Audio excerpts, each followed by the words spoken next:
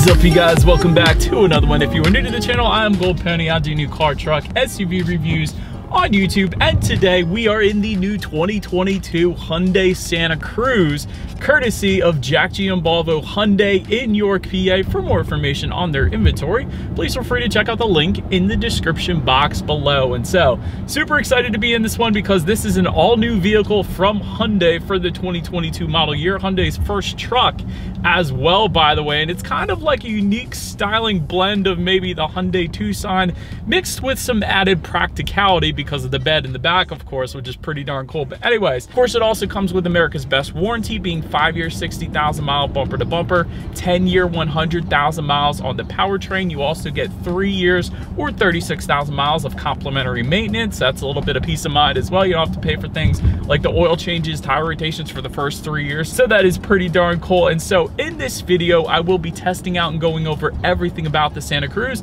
from acceleration to braking, steering feel, ride quality, sound system, exhaust clip, all that fun stuff. So having said all of that, what do you guys say? Let's just go ahead and jump right into it. And as always, let's start with pricing. And so as you can imagine, there are several different trim levels for the new 2022 Santa Cruz. First one being the SE, starting at $23,990, SEL for $27,190, SEL Premium for $35,680, and lastly, the one we are in today being the Limited, starting at $39,720. And by the way, their first two trim levels was actually a front-wheel drive configuration. The other two come with all-wheel drive, but if you wanted to add all-wheel drive to this first two trims, simply add $1,500 to those prices. But as you can imagine, with all of those different trim levels, there are a couple different power plants for the Santa Cruz. First one belonging to those first two trim levels being a 2.5 liter direct injected inline 4-cylinder, putting out 191 horsepower at 6,100 RPM, 181 pound-feet of torque, coming in at 4,000 RPM, power sent to front wheels or all wheels through an 8-speed automatic.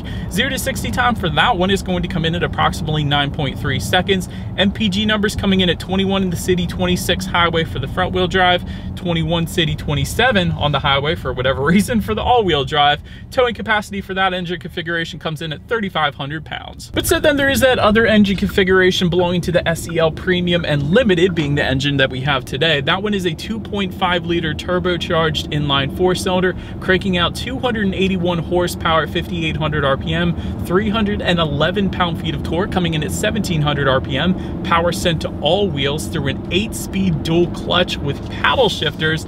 That's pretty cool, and you guys know we will be testing out the paddle shifters here in a little bit.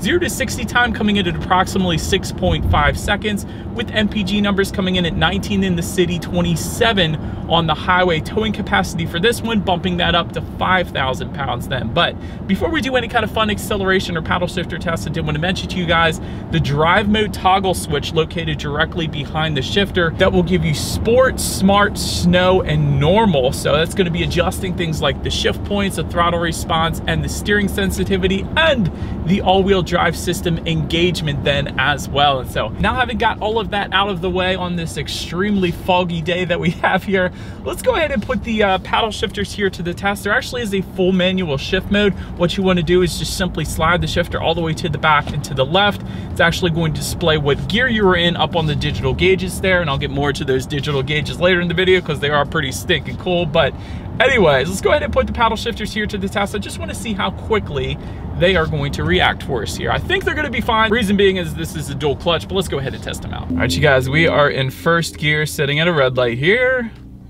And here we go.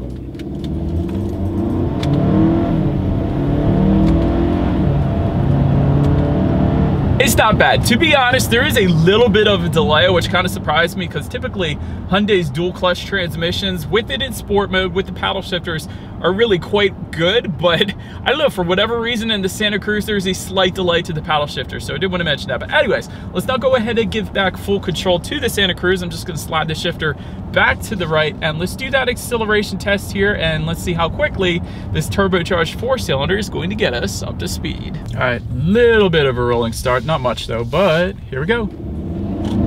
Whoa, no slipping, and it's wet out today. That was impressive. Yeah, okay. this is plenty of power. That was quite nice. You're definitely not gonna have any issues in merging onto the highway. And another thing I didn't mention to you guys yet, there's actually an all-wheel drive lock button directly behind the shifter as well. I use that a lot on my Hyundai Santa Fe. Reason being is because we get quite a bit of snow here in Pennsylvania in the winter time. So when that happens, push that button, that's gonna lock it into all-wheel drive, and it grips incredibly. Like, you go through snow with no problems whatsoever. So that's another big bonus here to the Santa Cruz, that all-wheel drive lock button. But anyways, to go along with that excellent acceleration, as always, braking is equally important. So as I'm pulling up to a red light here, up front you're gonna find 12.8-inch ventilated front discs. In the back, 12.8-inch solid rear discs. As far as the braking feel goes, it's actually perfectly fine. As like I said, just pulled up to a red light.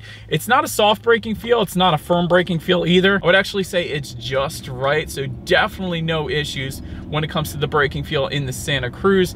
Then touching on suspension and handling, up front you're gonna get a McPherson strut front suspension. In the back, independent multi-link rear suspension, front and rear stabilizer bars. As far as ride quality goes, as we are kind of avoiding this accident here, it is perfectly fine. I've had no issues with ride quality, so definitely absorbing Pennsylvania's road imperfections quite nicely. As far as cabin noise goes, I will say as I was getting higher up in speed, maybe 50, 55 miles per hour, there was a little bit of wind noise coming in from the driver's side. That doesn't always happen with Hyundai, but they are kind of known for that. So I was kind of curious if the Santa Cruz was gonna have that, and it does, unfortunately. It's not bad, it's not something that bothers me because I actually have a Sonata with the same thing. So it doesn't bother me on a regular basis, but it is there. So I did want to mention that. As far as steering feel goes, that actually kind of impressed me. When I first started driving this thing without it in sport driving mode, it was kind of normal, which I didn't expect, because typically with Hyundai they have looser steering feels, and then when you put it in sport driving mode, it gets an even heavier steering feel, which I personally prefer. So definitely digging the steering feel in the Santa Cruz. So Hyundai definitely did a very good job when it comes to that in this thing. As far as visibility goes, I will say it's not the biggest rear window there when it comes to trucks. But having said that, it's really not all that bad. I can see perfectly fine out the back, and it's definitely something I'm sure you get used to. But if you're comparing this to other pickup trucks out there, I will say the other trucks, of course, have a larger rear window for a little better visibility. But again, it's not bad, and this isn't a big truck, so you're not gonna have any issues there.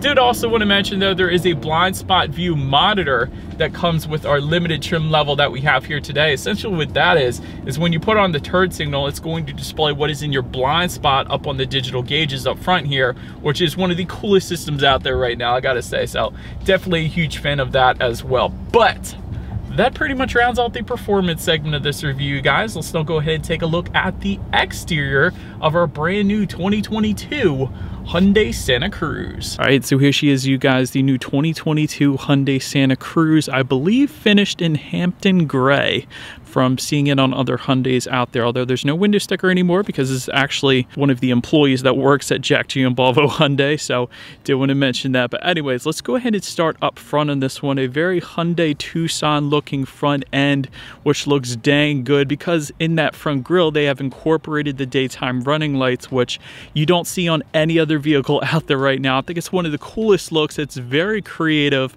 by Hyundai, and it definitely makes a statement, and it's now instantly recognizable as either the Santa Cruz or the Tucson at this point. So definitely a big fan of that. I actually think that the next redesign for the Palisade, they plan on doing the same thing with that as well. So definitely a cool look. I dig it. But anyways, in case you were curious, by the way, that daytime running lights being in the front grille, like I said, the headlights are going to be down below. And speaking of, LED headlights do come standard for every single trim level across the board. Love that. Automatic feature coming with that, meaning when it starts to get dark out at night, those headlights will turn on automatically for you then. Again, LED daytime running lights. You actually have your adaptive cruise control sensor located down below at the bottom portion of that grille there. There is front skid plates actually down below as well. And in this particular circumstance, a lot of dark chrome, which looks dang good on this thing. So very, very nice looking front end, very different, very unique. So I'm a huge fan of the front end of the Santa Cruz, to say the least. But anyways, let's now go ahead and make our way to the side of this one. All right, so now since we are around to the side of this one, roof rails do come standard for all trim levels across the board. You guys can see that. There's also a floating roof line you guys can see just after that rear window there. Rear privacy glass does come standard for all trim levels. And in case you guys were curious, yes, the owner of this particular Santa Cruz did tint the front windows as well. That does not come standard, but the back ones do come standard tinted. So they call that rear privacy glass. But anyways, when it comes to the side mirrors, body colored power adjustable side mirrors coming standard across the board, heated with LED integrated turn signals for the SEL trim level and up. You guys can see then looking down, there is a matte black side skirt which ties in with the front bumper. There's a little bit of matte cladding on the front bumper as well. But the coolest part about that matte black side skirt is it continues just above the fender wells here, and there is actually a little picture of a Santa Cruz. Come on, focus. There it is. There's a little picture of the Santa Cruz within that matte cladding as well. So I thought that was pretty cool. So I wanted to mention it to you guys. Zooming back out, taking a look at the wheel configuration, 20-inch alloy wheels actually do come standard for all trim levels across the board, and they definitely look good. It's kind of a silver or a machine finish / gloss black finish combination. So big fan of them. But anyways, let's now go ahead and make our way to the back of this one. All right, so now since we are around back of the Santa Cruz, all the way to the top, you guys can probably see there is a gloss black shark fin antenna. Just below that, incorporated brake light on the top there. There is a little bit of a rear spoiler, of course, just above that brake light. You got the rear window, and we'll touch on that more when we get to the interior of this thing. But on that back tailgate there, you do have LED taillights coming standard for all trim levels across the board. You actually have the Hyundai lettering kind of etched into that handle to open that rear tailgate, and then you got Santa Cruz just below that on the tailgate. That's pretty cool. H-Track found next to the 2.5T. H-Track meaning Hyundai's all-wheel drive system, essentially, because every manufacturer has to name their all-wheel drive system, of course. You do have some steps to actually get into the rear tailgate, and I'll show you guys that in a little bit here, but that is pretty cool as well. And just below it all, there actually is a single exhaust outlet kind of tucked away. So having said that, I do believe you guys know what we have to do next. As always, here is that exhaust clip.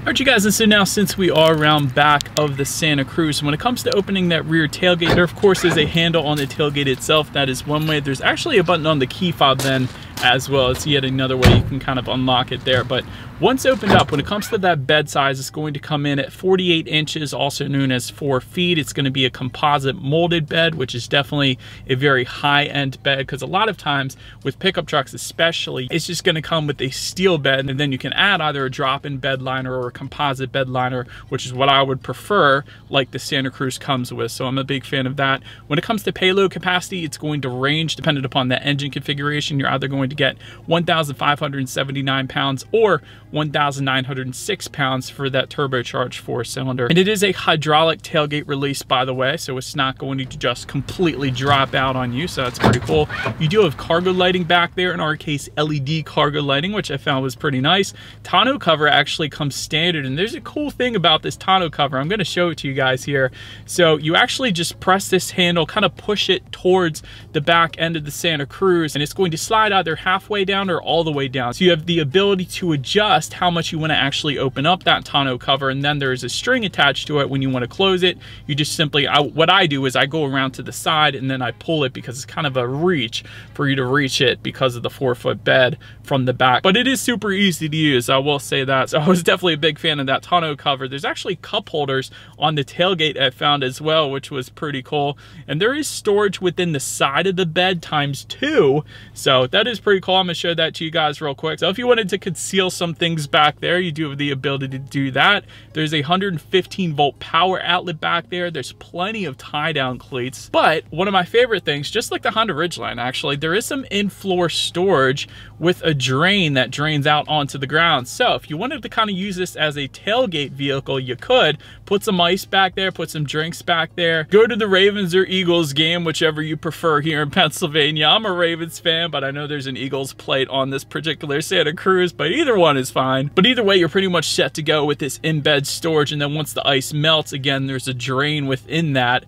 so it's just gonna fall back down to the ground. So that is pretty darn cool. I love that. And again, to get up into that tailgate, there's actually steps like I was telling you guys, so it was very easy to get into there. So definitely a big fan of that. But now let's go ahead and make our way to the rear legroom. That is going to come in at 36.5 inches. So for reference, I'm even 6 feet tall. This is actually me sitting behind my own driving position. So I don't know. I think it could have been a little bit more. Wouldn't have minded if they made it a little bit bigger, but it's not bad. It'll get the job done. Rear ventilation does come standard. There are 2 USB charging ports back there as well, and there is a manual rear sliding window, of course, in typical pickup fashion for those rear passengers, or if you wanted to put an extra long, maybe 2x4 in there as well. So center armrest with cup holders does not exist, unfortunately, on this Santa Cruz. But now let's go ahead and make our way up to the front seats. 8-way power driver's seat with power lumbar, coming with the SEL trim level and up. There will be heated front seats again for the SEL trim level and up, leather seating with the limited trim level only, and ventilated front seats for the limited trim level only as well. And by the way, all of those buttons for the heated and ventilated seats are located just in front of the center armrest here. They're kind of on the center armrest, really, so did want to mention that. But overall seating was incredibly comfortable, I will say that. It definitely surprised me. I don't know why I always expect pickup trucks not to have comfortable seating, but the Santa Cruz definitely has very comfortable seating, so I'll say that. Anyways, now let's go ahead and make our way to the steering wheel. It is tilt and telescoping. It is leather wrapped for the SEL premium and limited trim levels only, and then heated for the limited trim level only. And by the way, that heated steering wheel is located in the middle of those heated and ventilated seat buttons, in case you were curious where that was located. But steering wheel 10-2 grips though are perfectly fine as well, definitely on the thicker side of things, which I like. But anyways, now let's go ahead and make our way to the startup. Let me first start by showing you guys the key. You do have your Hyundai logo on the one side, then when you flip it over, lock, unlock, that button to pop the rear tailgate, and the circular button that says hold, that is going to be your remote start. And by the way, the remote start and push button start does come with the SEL trim level and up, so I wouldn't have mentioned that. And you actually do get a Hyundai digital key if you go with the SEL premium trim level and up. And simply what that is, I have it on my Sonata. You just download the Hyundai app, and then you have the ability to lock and unlock your vehicle with your phone, as well as start it up by simply placing it on the wireless phone charger then as well, so you never actually need your key. So that is pretty cool. But anyways, now making our way to the gauge cluster. It's actually a 10 1/4 inch digital gauge cluster if you go with the SEL premium or limited. That's going to be optional on the SEL, but we do have it today, so I wanted to mention it. Otherwise, you're going to get the traditional analog gauges for that bottom trim level. But this thing is pretty cool because when you change the drive modes, that's my favorite part. When you put it into sport, it's going to do this kind of like explosion kind of graphic, and then it's going to give you carbon fiber and red hues, which I think is pretty darn cool. And then if you put it back to all the other driving modes, essentially look the same, which is a very nice looking kind of white and black look, but it is digital, like I said. And there are steering wheel mounted controls found on the right side of the steering wheel, which allow you to toggle between different things like a digital speedometer. There is a compass up there, your tire pressure information, different safety features when you need your next oil change, the list goes on. So outside temperature, how many miles you have left until you hit empty. But definitely a very nice looking digital gauge cluster, and I've seen these before on other Hyundais, but definitely a big fan of that. But anyways, let's now go ahead and make our way to overall interior quality. There is a power sunroof that's available. It doesn't come standard, but we do have that, so a big fan of that. Auto dimming rear view mirror with HomeLink controls for up to 3 different garage doors found in the SEL premium trim level and up. Dual zone climate control again for the SEL premium trim level and up. Leather wrapped shifter for the SEL premium trim level and up. That's really the sweet spot, I think, the SEL premium or the limited, of course, but a lot of extra features coming with those. I like the design to the air vents as well because it kind of ties together with each other, kind of follows this line on the doors, and then it continues onto the air vents, and it really continues all the way around the driver and passenger. So I think that's a pretty cool look. You have this nice kind of cloth feel, kind of texturized cloth feel just above the passenger side glove box that continues onto the doors. A lot of soft touch leather in this thing. So both my left and right elbow were extremely comfortable. I was just cruising on the road there because it is such a soft touch leather on the doors here. There's tons of gloss black accents as well found around the shifter, as well as around the infotainment screen, which we'll get to in a second. Anyways, just in front of the shifter, you'll find that wireless phone charger found on the right, and there is a little bit of rubberized storage then on your left. There's a 12-volt power outlet, dual USB charging ports. To the right of the shifter, you're going to have dual cup holders, which is pretty cool, and an electromechanical parking brake as well. And within the center armrest, you are going to find a decent amount of storage, it looks like, and a heck of a lot of change in this case. Anyways, I actually love the interior quality of this. Like I said, a lot of soft touch, a lot of high-end materials, even with the little knobs for the air vents. It has a nice little silver finish on the tips to it, so it's pretty darn cool. But let's now go ahead and make our way to the infotainment screen because it keeps getting better. 8-inch color touchscreen display coming with the SE, SEL, and SEL Premium. But with our limited trim that we have today, you are looking at a 10.25-inch color touchscreen display. 10.25-inch, of course, to match the digital gauge cluster. That makes sense. But Bluetooth and audio streaming do come standard. Wireless Android Auto, Apple CarPlay. Here's the kicker. For the 8-inch screen only, you actually have to plug it in still for the 10.25-inch screen for whatever reason, but I thought that was pretty cool though. Factory navigation system coming with the limited trim level only. Can of course adjust your climate control settings up there as well. There is also a quiet mode, which actually eliminates the speakers in the rear if you have your kids sleeping possibly.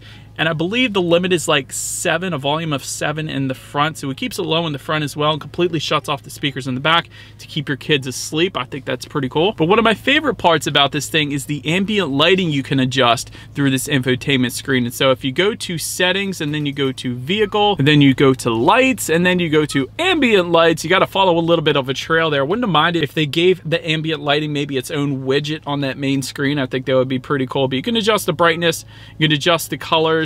There is a set custom color option. That's how you get your 64 different colors of ambient lighting. So definitely a heck of a lot of options there. Right now it's set on orchid green, which is pretty cool. But yeah, tons of different colors there, and that's one of my favorite parts, the ambient lighting in this thing. But anyways, you do also have a voice memo system, so you can record your voice. Maybe if you don't want to forget something, then play it back at a later date. That's also very nice. And your radio information is up there as well. And by the way, when it comes to the sound systems, 6 speakers coming with the SE, SEL, and SEL Premium, but you actually do get a Bose sound system if you go with the limited trim level that we have today. So having said that, what do you guys say? Let's go ahead and turn on the radio, see what we got playing today, and let's test out the clarity of this one.